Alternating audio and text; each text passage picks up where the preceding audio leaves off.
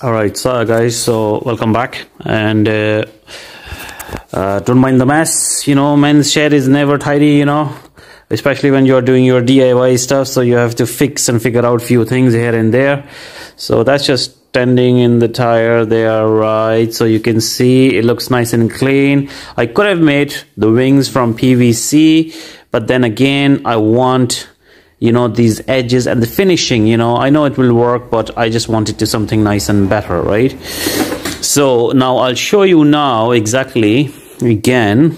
So these three screws are, I removed this screws here. I removed these screws here, right? I took off that plate with the help of screwdrivers, and then I didn't remove the tire, and then I took out the router from inside, which is pretty hard thing to do. You will see in a lot of videos, you will find people are doing it, and you will see, right? And I took it out and I made 3 holes. If you see that there, I made 3 holes, and then I made a plate. I cut a plate, and then I fixed this router on that plate, right? The reason is, if something goes wrong with these blades, I don't have to go and dig out again, open the whole thing, and then I could have fixed this onto that, but I don't want to touch this part anymore. That's it, that's done. That's done and dusted. So again, lock nut here, and you can see, to make it more secure, I put more lock nuts, and I put hot glue here so no water can penetrate through, right? And then I put that hub onto plate, and I fixed that plate, right? So you can see, hopefully I'll try to get focus here, and you can see this. So you can see the whole thing moves together, right? But if I have to change, if the wings breaks, all I have to do is open these screws, right? And get this hub plate out. That's all I have to do, right? I will have to open these screws. I will have to open these screws here, because this plate is also connecting these, but I don't have to go and take out them. All I do is lose the top, the what you call is nuts, take out this plate, and then just change the blades. That's all I have to do. And this plate, what I did is, my wife was throwing away you can see a pressure cooker, galvanized one, really thick plate, really strong piece. So this is all from the waste what I'm doing right now. Yes, and you can see I cut almost a circle, I think. So I did that, and you can see she will be moving, and the progress, I will keep up with the progress. And now you can see in my previous video I showed you, so everything is in the hoverboard, everything. Even look at this screws for the wheel. This is the hub rod that is coming from inside, that there is bearing, one here, one actually on the front of on the front, and you can see everything is just amazing, you know. And now these 3 wires are the ones gonna attach to my slip ring. And by the way guys, that this slip ring will not go this way. It doesn't go, the top side doesn't go inside. The top side actually stays inside, and this is gonna go out.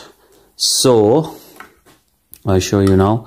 So basically, when this goes inside, I could be wrong, but I know this is the way it's supposed to be done. So basically, the main scenario here is the wires that are going towards your system are not twisting, you know.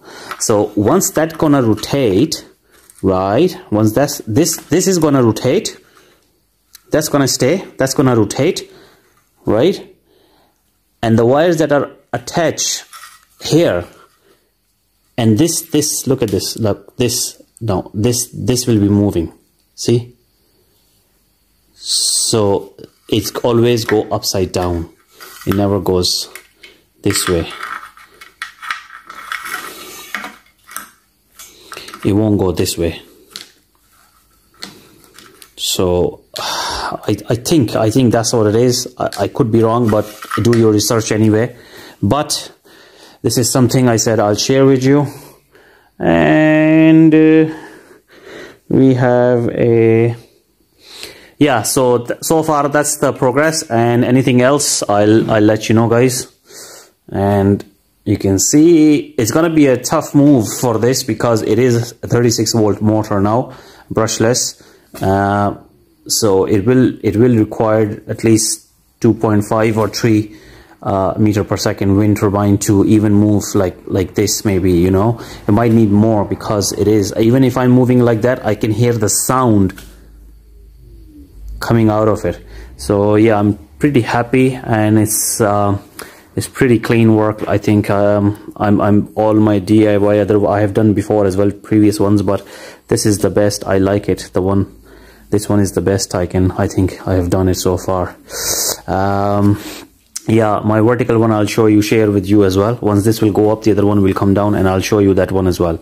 All right, guys, thanks for your time, guys. Thanks very much.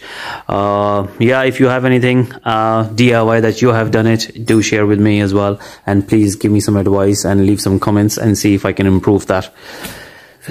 Beautiful. Thank you, guys. Thanks very much. Hello guys, just a short video again, back with a short video of this hoverboard wheel, which is 36 volts. I said I'll just show you now how to put this slip ring in, so you can see that, and it's a good thing. So people should use these slip rings with their when they are doing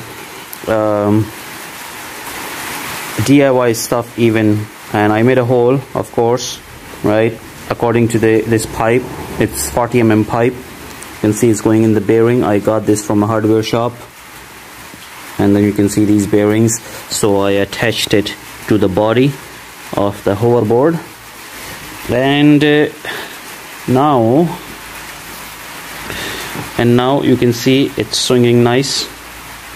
My pipe is gonna stay there, and you can see that actually my slip ring, you can see a good example.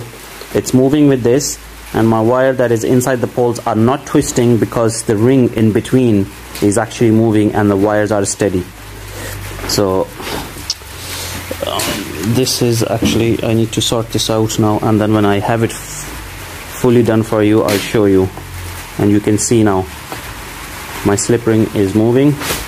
So there will be no movement up here. It's going to move with the body, and the ring inside this will be going 360, and then my wires that are coming through the pipe will stay steady. All right, guys, so I said I just give you a small update on this, and hopefully I'm gonna put a cover now on it once it's ready. It's pretty rainy outside at the moment. When it's ready, I'm gonna show you another video. And again, I'm keep repeating in case people miss my first video. I made 3 holes through.